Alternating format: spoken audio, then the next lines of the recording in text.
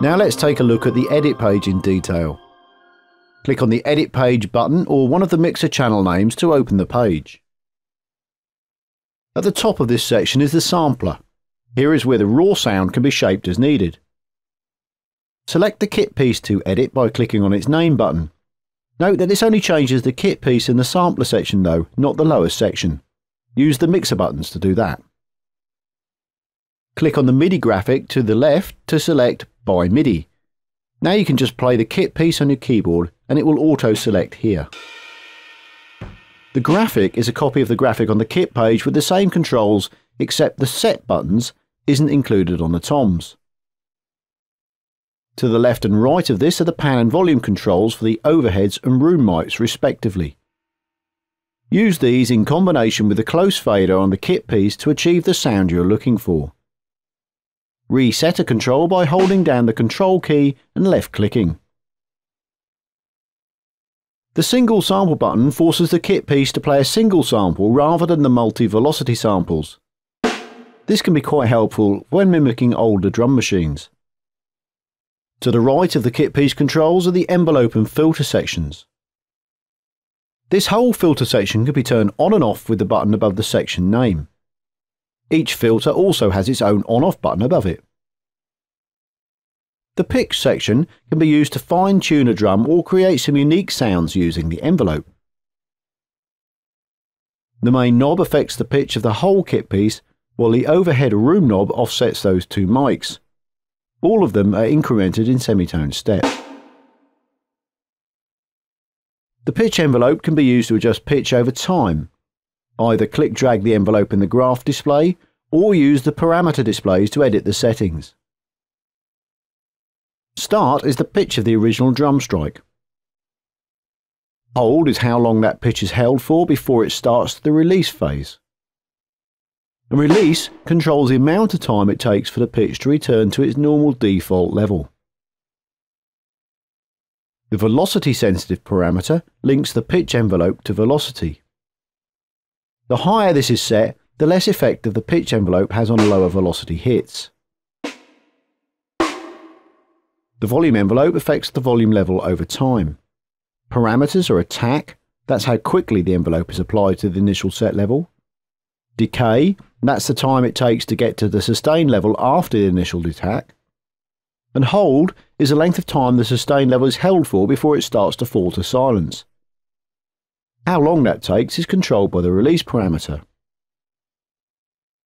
The filter section consists of a high and low pass filter that can be used to remove low or high frequencies or both. Click drag to adjust the filter levels or the whole highlighted area. Using these envelopes and filter, the original sounds can be shaped even further. If you'd like to copy these settings to other drums, there are copy and paste buttons toward the far left. Click on C to copy and P to paste. Now let's take a look at the lower section of this page. In the lower left corner is another drum graphic. If the kick, snare or room mics are selected, there are controls for adjusting mic position that are slightly different depending on which one is chosen. The snare also has a buzz level. This simulates the buzz of the snare springs when the kick and toms are played just like in a real kit. It doesn't affect the sound of the snare itself when it's played. The remainder of this page we saw briefly when we looked at the insert switch in the mixer section. This is where we can adjust any processor we want to use on the channel. There's a compressor, distortion unit, 3-band EQ, and saturating limiter on all channels. In addition, the bus and master channels also have a tape saturator as well as high and low pass filters. The insert section can be turned off using the switch at the top left corner. In addition, there is a MIDI to select button. When lit, play your keyboard to auto to select the played kit piece. There are also copy and paste buttons beneath this to copy and paste settings with. Each processor also has its own on-off control. Use these to further shape the chosen kit piece, or as mentioned earlier, use them on the bus send to set up some parallel processing. At the far right are the output control, which controls the level of the processed signal. Note that changing this does not affect the unprocessed signal, which means this can be used to add as much processed signal as necessary to achieve the sound you want. Beneath the output control area are two effects send level controls. Use these to control the amount of signal sent to the effects page that we'll look at shortly. The effects on-off switch is linked to the effects switch in the mixer section, and changes made in one are reflected in the other. Click on the effects button to switch to that page. Just above the mixer controls are two sliders to control levels to their relevant effects. There's also an on-off switch which is linked to the one in the mixer. Above those are the two independent identical effect strips consisting of a reverb, followed by an EQ and an output section. Each reverb has its own on-off switch at the top left corner. There are 4 reverb types selected using the arrow buttons beneath the display.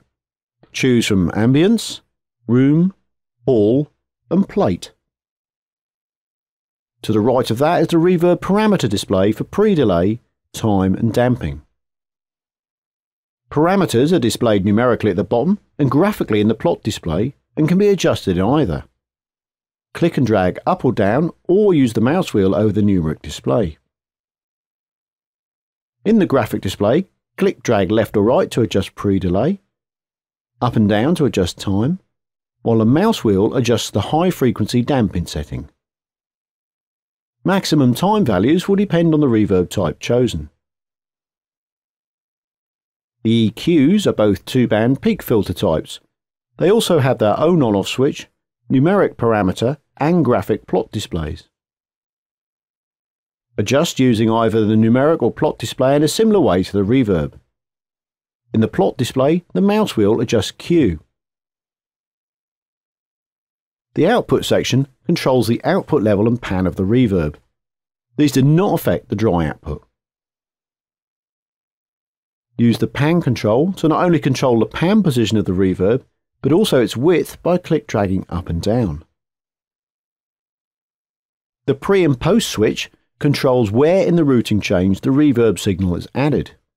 Either pre-master inserts, which means that the reverb signal will be further processed by the master processors on its inserts, or post, leaving the reverb signal unprocessed by the master bus. And now let's move on to the beats page. The beats page is where we can select and manage the library of beats that are included with Addictive drums. The interface consists of several sections. On the left is the browser and search section, and on the right is the beats edit and manage area. Let's look at the browse and filter area first. In the main window, we can see all the various names of the beats. To the left of the name is an icon that indicates whether the file is a beat, indicated by a B, or a fill, indicated with an F. If the library entry is a group of associated beats and fills, there is an arrow next to it. Click on this to show all the various beats. The library can be sorted by clicking on the column you wish to sort on. Note that the entry called Startup is a special case and is always at the top regardless of how the list is ordered. You can change the startup file to one of your choice. Just locate the file you wish to use and rename it startup.mid.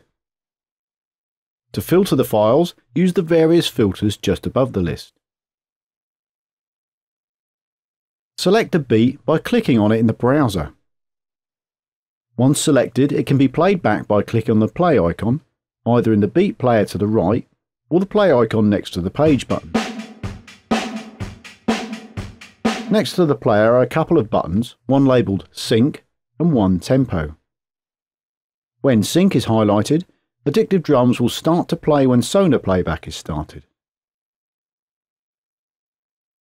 When Tempo is lit, the selected beat is played back at the current tempo of Sonar, not the native tempo of the beat. You can drag beats to the favourites area for easy access to them. Beats can also be dragged from the browser or favourites list into the required track and position in Sonar. The Edit page at the bottom is used to make temporary changes to the current file, such as length and speed. Although changes made here aren't made to the source file, they are reflected when you drag the file into Sonar. For example, if you change a 4-bar beat to 16 bars, it will become a 16-bar clip when dragged into Sonar. Beneath the Edit window are a button to choose map presets and another to open the map editor. Click on the Map Window button to open it. A map is simply a method of telling Addictive drums which kick piece to play when a particular MIDI note is played. There's access to map presets from this window too. To change or create a mapping, first click on the drum piece you want to map. This will load that kick piece's stroke type into the list. Click on the name in the list to hear a preview of the drum, as long as the auto preview box is checked. Toward the top is an edit area similar to that found in the Edit window. Next to it is a velocity window where the velocity can be edited or a preset chosen from the velocity curves drop-down. To assign a drum piece to a note number, just drag it from the list across to the relevant key. Once you've finished editing or creating, save it as a preset using the Save As option from the drop-down list. Click on OK, return to the main program window. And that's Addictive Drums, a very powerful, easy to use drum synth included with Sonar X3 Producer.